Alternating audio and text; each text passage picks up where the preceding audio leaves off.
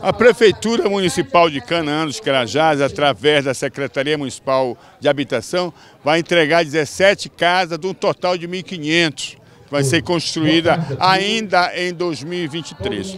É importante essa política de transferência de renda, porque ao você dar uma casa para uma pessoa que é necessitada, você está fazendo uma transferência de renda. Quase 1.000 cartão reforma e construção já foram entregues, Então é necessário a gente continuar nessa política habitacional que favorece as pessoas de baixa renda. O programa cheque, o cartão reforma e construção é o mesmo Moradia Digna. O Moradia Digna, só para ficar claro para as pessoas, é para quem não tem o lote e nem tem a casa. Aí, Moradia Digna. Mas dentro do Moradia Digna nós temos um outro programa chamado Cartão Construção e Reforma. Esse aqui, por exemplo, é um programa do Moradia Digna, que é a distribuição de casa. Hoje está sendo contemplado aqui 17 famílias, são 17 casas entregues neste momento. E muito em breve a gente vai entregar o restante para completar 58, vai ser mais 19 e 22.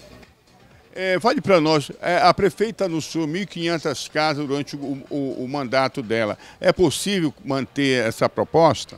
Nós vamos superar essa marca de 1.500, eu não tenho dúvida. Agora já tem até a data, no dia 7 de julho de 2023, então quer dizer, no próximo mês, lá na Praça do Papai Noel, nós vamos entregar o cartão de número 1.000. O cartão de número 1.000 de reforma e construção. Nós vamos entregar hoje, mais 17 casas, está fora dessa conta, e estamos também licitando agora mais 1.500 casas. 1.500 casas com os lotes. Então, quer dizer, essa marca que você falou agora de 1.500 vai ser superada muito em breve. Fala para nós como é que é ser dono de uma casa do programa. Ele pode se desfazer futuramente, alugar para outro.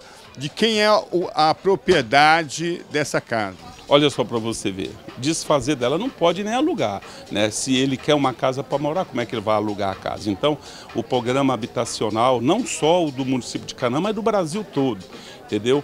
É para você usar e a sua família. Então, você tem que ficar com a casa de pelo menos 10 anos, você não pode vender e não pode alugar. Porém, você não tem que pagar a parcela dessa casa aqui. É um programa habitacional do município de Canaã, através da nossa prefeita, doutora Josemira. O Bampará é parceiro da Prefeitura Municipal de Canaã dos Carajás há mais de 16 anos e está presente em mais essa entrega de 17 moradias para 17 famílias necessitadas do município de Canaã dos Carajás.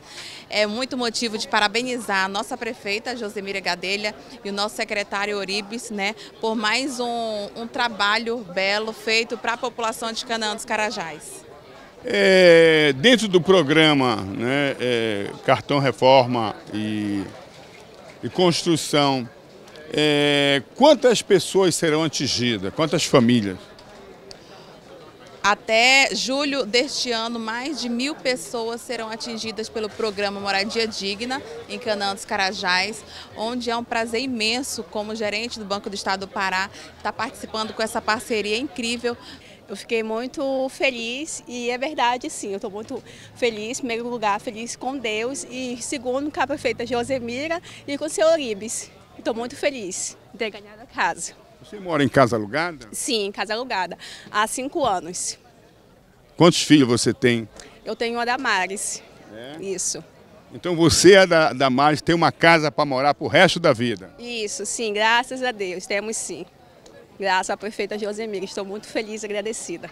Estou imensamente grata ao município, grata à prefeita. Há muitos anos na fila de espera, quem diria que seria no mandato dela, mas só tenho gratidão mesmo.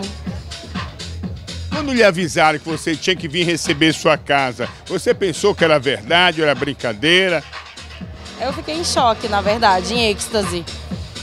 Foi um misto de alegria e gratidão e emoção. Então, é ordem, determinação da nossa prefeita distribuir parte daquilo que Deus deixou para nós nessa terra, que é a riqueza minerária, o nosso minério, que transforma em receita. O município de Canaã dos Carajás é um dos mais ricos do Brasil. Transformar isso em dignidade para as pessoas. Uma forma de fazer isso é construir casa a entregar, é reformar casa, construir a partir do cartão construção. Nós vamos bater agora o mês que vem 1000 cartões, cartão reforma e cartão construção. Essas são as primeiras casas construídas. Nós queremos entregar até o final do ano que vem 1.500 casas do programa Moradia Digna. Portanto, um programa extraordinário que transfere renda e dá dignidade às pessoas de Canaã dos Carajás. Primeiramente dizer que é um momento de muita alegria. Hoje nós entregamos muito mais do que um prédio, uma estrutura física.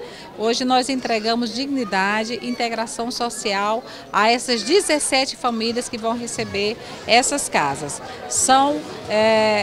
Vamos chegar agora em julho ao cartão número 1000, cartão Reforma e Construção, que já entregamos às famílias da nossa Canaã dos Carajás.